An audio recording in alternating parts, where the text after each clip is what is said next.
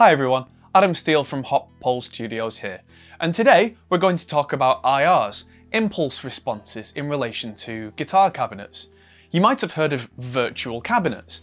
If you tried downloading some from the internet, that's one thing, but what if you've got the real deal and you want to capture that so you can use it at home or out on the road or in something like a modeler?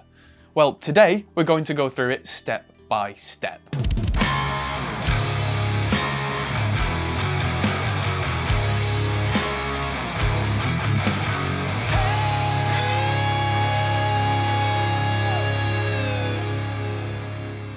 So if you're unsure of what an IR is, we've done a separate video on that, which you can click the link in the corner there, or look in the description below. We talk at some length there about the ins and outs, so here we're just going to dive right in. Prior warning, this video gets pretty technical, but I feel that's necessary so you understand the process and get the best results. Firstly, let's make a list of what you're going to need. We need the cabinet we want to capture. I'm going to use this 4x12 Zilla. The microphone we want to capture it with, I'm going to use the classic SM57. The amp we want to get our initial tone with, in our case usually a tube amp of some description. This part is very much a personal choice. We need another amp, but a linear solid state one. PA power amps are particularly good for this application. A laptop or desktop computer, PC or Mac is fine. A good quality interface. We're going to use the Audient ID44. Software, we're going to use Reaper for our recordings and Voxengo's Deconvolver for the IR stuff. There are other options like Logic in its Space Designer or 2Notes Blend IR software, so whatever works for you, that's cool. The principles don't change. So now we have all of this stuff, let's start at the start. Think about it this way, what are you trying to capture? An impulse response is a capture of a specific sound of a specific thing. So what are you going to use it for? I know that all sounds a bit philosophical, but it helps you get a result that you're happy with. For instance, in our case here, we're going to get the sound of a big cabinet in a heavy rock metal setup, so that it sounds bright, punchy, and clear. That already sets the stage for how we're going about this. This is what we need the tube amp for, because step one is to get a great sound out of that cabinet through that microphone. Forget IRs for just a minute, set up the amp to a point where you're happy with the tone, then put the mic on the cabinet in a place where you think you'll get the right results, and just record a little sample of it. Play it back for yourself either on headphones or on studio monitors, however you feel works best for you. Is it too bright? Move that mic around until it's good. Is it too roomy? Move the mic closer. And so on and so forth. Repeat recording little segments and listening back until you're happy with how this setup sounds, because that's the result you're going to end up with at the end of this whole exercise. This reminds me of the old builder's saying, measure twice, cut once. Okay, so once we're happy with the sound we're getting, we can go ahead and remove the tube amp from the equation. Leave the cab and the mic exactly where they are, but this is where the PA system power amp comes in. You can place it on top of the cab. Personally, I'm keeping mine in the next room on a long speaker cable, just because its fan is noisy and I don't want that noise on the IR capture. Why are we doing this? Tube amps have a particular way that they interact with the speaker cabinet, non-linearities if you will. And when you're playing guitar, that's great, it's a big part of the sound. The problem here is that we're trying to capture the cabinet and not the amp. So we need to use something that can make a lot of noise, but doesn't impart a character of its own. That's where the solid state amp comes in. So the next step is that we have to have our computer and interface set up so that they can send a signal out through that power amp and record the microphone in front of the cabinet. In our case here, it's this laptop with Reaper and the Audient ID44 interface. I've got a cable going from output 3 of the ID44 to that power amp. That way I can still use outputs 1 and 2 for my headphone mix or speaker mix. Since in the previous step you would have been recording samples of what you were playing into your DAW, we can assume that this part is already good to go. and that you had your gain set on the microphone preamp so that it wasn't clipping when you played it back, or anywhere near clipping for that matter. Personally, I tried to leave roughly 12 dB of headroom above the loudest part of a single track, because that's where a lot of interfaces operate well, and it gives you a buffer if at any point there's a sudden loud noise. In our case, even though we're using a simple sine wave, this can still happen if the cabinet resonates at a particular frequency and gives us a big spike. The thing we need to send through our cabinet is a sine wave sweep. To do this, I'm going to generate one using Voxengo's Deconvolver. Once you open it up, there's a button at the bottom labelled Test Tone Gen. In this menu, we can make ourselves a sweep or test tone. I personally keep the bit depth at 24. I go with 96 kHz, mostly because I want this capture to be really high quality, although you can do it with lower sample rates if you wish. Make it mono, and for me, I go with 60 seconds, although 30 seconds is usually fine as well. In theory, a longer sweep gives us more detail in the long run, although I'm sure there are diminishing returns after a certain point. Save that file somewhere you remember. We need this file even after the capture is complete to finish the process, so make sure you don't lose it. Before we get to what we're going to do with this file, I wanted to talk quickly about Patreon. We take a lot of time out of our day jobs at the studio to make these videos, and the only way we can make it all happen and keep the lights on is with your amazing support through Patreon. If you like what you're seeing here, consider helping us out with $1 a month or so. In return, you get early access to the videos, as well as direct connection to me and the team, with first shout at questions for viewers' comments and live podcast videos. Thanks to everyone who's supported us so far. Big thank you, you guys are the best. Now, on with the show. Once we have our sine wave, we drop it onto a channel in Reaper, or your favourite DAW of choice. For what we're doing here, they're all the same, but the instructions here will be Reaper specific. Side note here, whichever sample rate you generated your sweep at, I highly recommend you set your DAW and interface to use that same sample rate, or problems can occur down the line. So, this channel we've made here, we need to route out of this third input out of the ID44 interface, and not out of the master output. Not unless we want a huge headache. It is possible to do this with an interface with only 2 outputs, but do be careful not to have any headphones or studio monitors attached, as they will make terrible sounds. Before we play that back, let's be careful to take the output volume on that channel way down and start there. That way, it's not going to start out too loud and blow up a speaker, especially important if you're capturing vintage and hard to replace speakers. Start with your power amp's volume on 0 and slowly bring it up until you hear some sound. Then bring your DAW track volume up to maybe -12 or -6. Then if it's still quite quiet, then bring up the volume on the power amp until it's about the same volume that you were playing the amp at before you switched from valves to the solid state amp. It should be fairly loud, as in my experience you want the guitar speakers to be moving quite a bit and being pushed into working in a non-linear way. That's one of the things that makes guitar speakers so interesting to us. Next, we make sure that we have a second track armed to record our microphone that's already in position. And we make sure it's not set to track monitor or to come out the same channels of the interface as the original sweep. Otherwise we're going to end up with some horrible feedback, and that is bad, not only for your ears but potentially for your equipment. I know that I've blown tweeters before with uncontrolled feedback. At this point, we set our transport in the DAW before the start of the sine wave sweep. We put on ear defenders and we press record. And at this point, we have a sweep capture.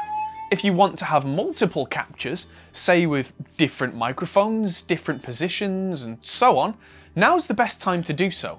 Mute the capture that you've made, make sure it's not recording anymore, and make a new track. Set it up again, and start sweeping one more time. Something that's worth noting here is if you want to have multiple captures at once, you can do this just by adding more tracks with more microphones and more inputs on your interface. The ID44 has 4 inputs, so I'm going to add a Sennheiser 421 and 2 ribbons further back in the room on a stereo channel which I'll use later on. The intention isn't necessarily to use all of these mics in one go, but that's something we'll talk about later on. Alright, ladies and gentlemen, we are now at my house in Studio B because we don't need to be in the studio for the rest of this process. So, first thing we're going to do is look at our project here where we have our sweeps that we made. I've purposefully turned the volume down so you don't all go deaf, but they sound like this. And you can see that big, massive rainbow of a thing there. That's our original sweep. I have Reaper set in a particular way so you can actually see the frequency of audio, which I find quite useful. But you can see that sweep that goes up by octaves, and yeah, so that's incredibly loud. We don't want to hear that. So this particular channel here is that SM57 that we captured. This channel here is that Sennheiser 421, and that channel is those stereo ribbons that we captured a little further back. So for now, let's just concentrate on the SM57 and keep this simple, and then we'll go a little bit cleverer in a minute. So the first thing we're going to want to do is get this rendered, bounced out as a file.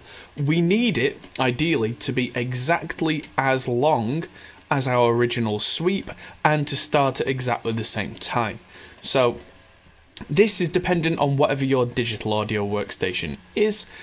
But the easiest way to do this in Reaper with absolute certainty is if I click on my original sweep one time to highlight that, then right click on the bar at the top where the time is, there should be a button that says, the button's right there, I'm being stupid, it's set selection to items. So if I click that, I've made it into a keyboard shortcut, but generally that button is there, and you see that that whole area of the project is lit up. So now, that means that if we were to hit play, that would start, you can actually see where the audio starts to be captured and it ends at the appropriate time. So if we now go to File, Render, again, this may be slightly different on if you're using something that's not Reaper. But what we would want to do is make sure this is going to the right folder. Let's call this SM57 sweep file, just so we know it's called something a bit particular. If we export our time selection, which is exactly what we've done, which the length is exactly 1 minute, you'll see there.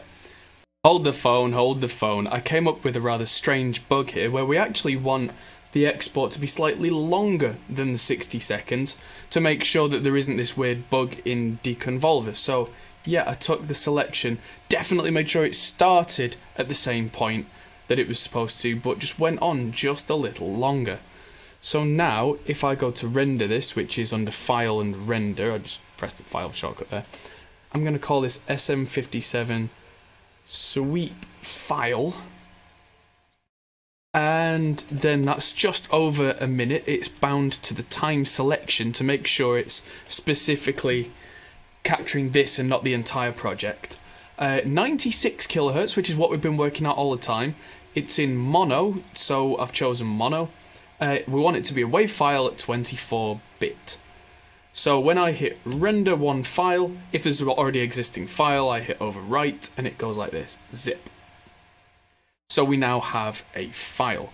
So I'll now open this up and drag it onto the screen so you can see what's going on.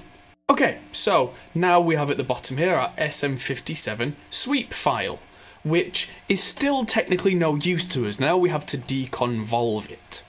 So we open Deconvolver, and the first thing we do is we browse to where our test tone is. This is why I said we need it later on, and we tell it that's where that is. Okay, great, thank you very much. Now we go to File folder just below it, and in the fully paid professional version of Deconvolver, you can drop any number of files in, but here you can only really do one. So I'm going to add in SM57 sweep file. And at the bottom, I want it to be 24-bit.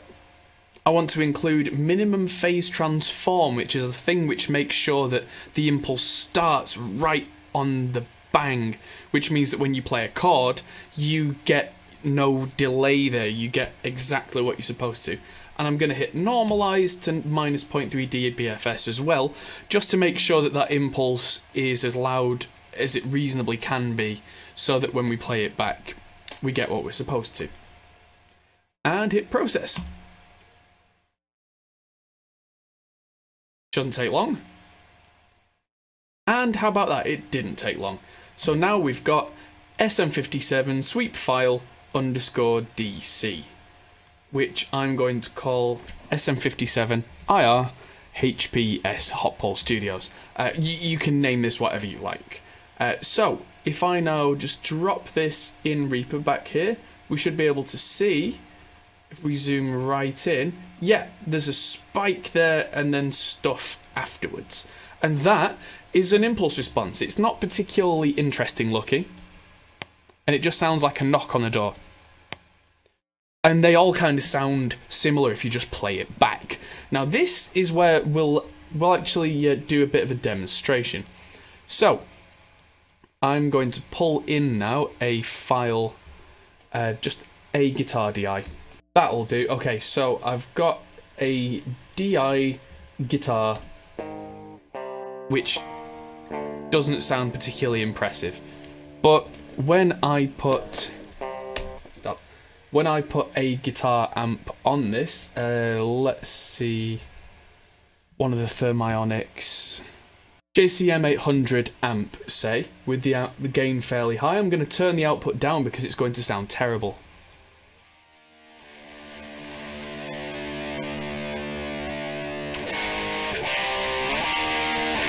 Because that's how a guitar amp sounds without its cabinet and without the microphone and all that kind of stuff. And that's where we need to load in an impulse response after the amp. If you've got a real guitar amp and you've used something like a 2-notes captor, which is one of those load boxes with a line out, and tried to record that, this is what it will sound like. And it will sound terrible because it's not got the speaker and everything that comes after that fact. So this is what you have to do next, is beyond this amp, you load in your impulse response loader, and we're going to use recabinet, if I can spell. So this is recabinet from Kazrog, and what I'm going to do specifically is I'm going to find my I'm finding my impulse response, and that is SM57 IR. Make sure the other side is turned off, and hopefully, well, let's just try it without and then with.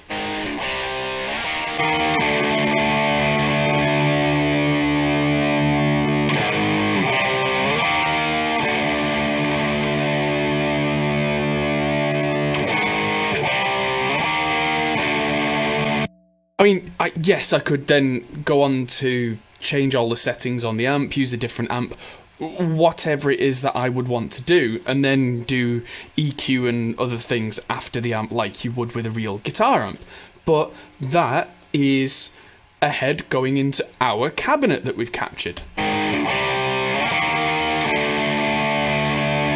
Fine.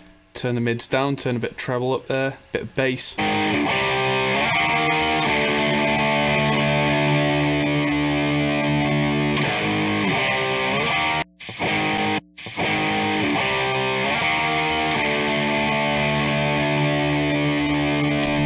And there we have it. We have an impulse response that we made, and that sounds halfway decent. You can then do things like you can play around with impulse responses, you can do clever stuff that's way beyond the scope of this video, but if you don't want to do that, it's right there. Like another thing that you can do, because this impulse response is completely virtual, of course, you can now drop in as many instances of this as you like. So I've actually brought in on another channel the second take of this guitar amp. So if I take the first one and pan it all the way left, the second one and pan it all the way right, and then in my mix window I'm just going to copy across that amp and the copy of recabinet with our impulse in, this should be in full stereo now.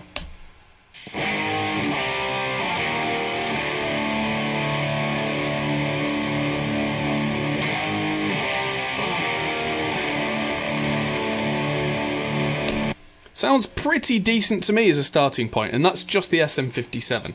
Now, let's do one more thing in this video where we'll get a little bit clever.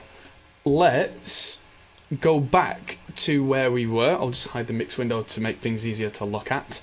because what you'll see here is I did make an SM57 capture, a Sennheiser 421, and room ribbon mics. Now if we listen a little bit, I'll turn it down again to the SM57 capture. Sounds kind of mid-ish, where the 421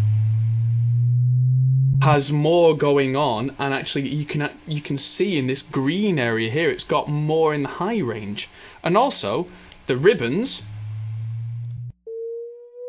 you can actually hear it in the higher range. It's in stereo, it's different. So different things are happening in different places in that stereo image. So what we're going to do is we're going to solo all three of these together, and then we're going to set selection to items again like we did before on that sweep, make it a little bit longer because of that really weird bug, and that should, if we leave them all playing, when we render this out, we'll make one file that incorporates all of those microphones in a blend.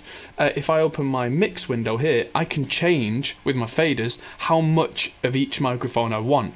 For argument's sake for this, let's just say I want them all to be equal, but if I wanted this blend but a bit less of the ribbon, a bit more of the 421, say, you can see me taking the ribbon down and bringing up the 421. The 421.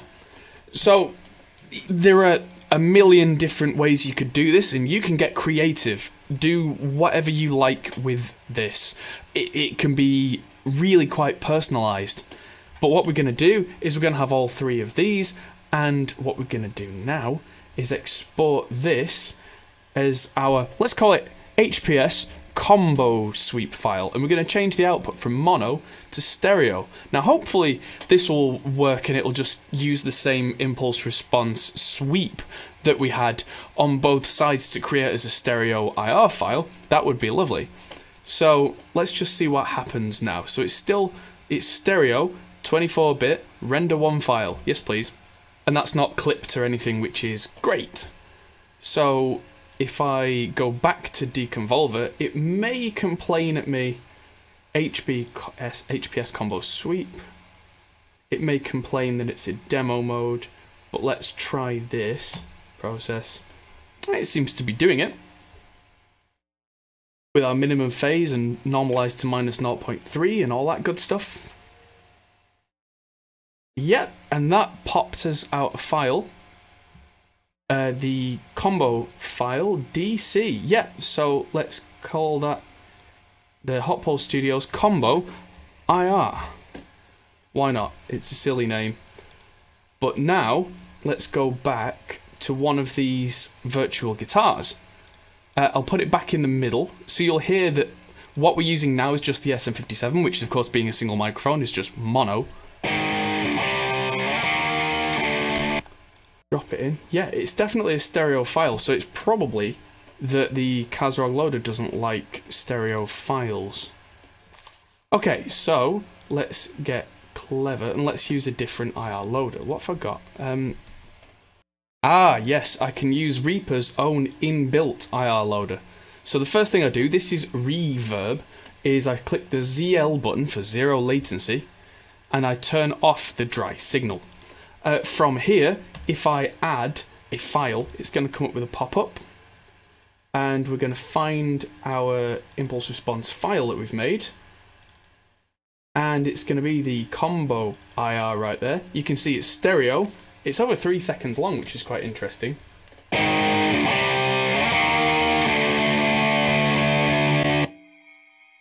Oh! There's a weird kind of ringing going on at the end of the file. That's interesting. I'll have to have a look at that, because that's something that I did not expect.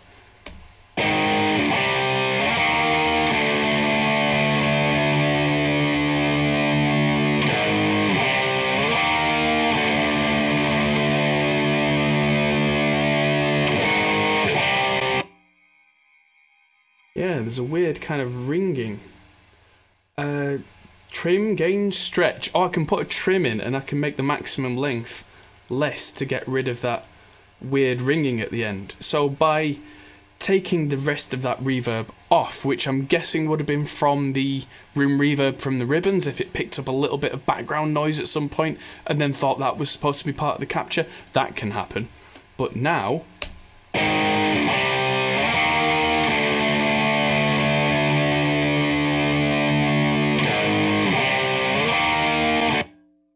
That sounds pretty good to me. It sounds fairly realistic. It's kind of got some life to it. Let's copy that over to the other guitar and see what happens if I solo them together.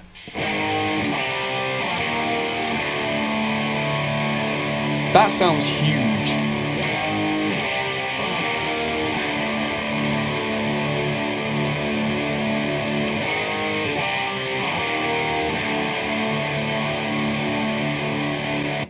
I mean, there's a certain kind of in there, but I think that's from the virtual amp. So that pretty much concludes that. So that's our highest level, most advanced impulse response capture of our own cabinets being used with a virtual amp right here in my home office without having to make any noise. So, ladies and gentlemen, that's how you capture an impulse response. I hope this step-by-step tutorial has been really useful for you. It's been fun doing this, so thank you very much for watching. If you really enjoyed this, hit the like button and please subscribe to the channel for more of this kind of stuff. If we find that this is a successful video, I'll definitely do more of this kind of stuff. Also, if you'd really like to support us to do more of this kind of stuff, consider helping us out on Patreon. If you give us $1 a month, it's kind of like buying us a beer, but that really helps us to keep the lights on and keep going and keep doing more of this kind of stuff, because every time we make videos like this, we have to take time out of being studio engineers, so it really is appreciated. Thank you, everybody. I'm Adam Steele for Hop Pole Studios, and I'll see you in the next video. Goodbye. Thanks for watching, guys. If you enjoyed this, feel free to check out our other videos, as you can find here, or check out our Facebook and Twitter, or our Patreon page, which helps us to make more videos like this. Thanks for watching, and we'll see you in the next video.